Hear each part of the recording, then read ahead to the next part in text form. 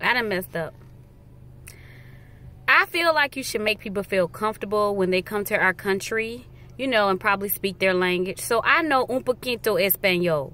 That means a little bit of Spanish, I think. So I go and pick up some hot wings on a diet. I mean a grilled chicken salad.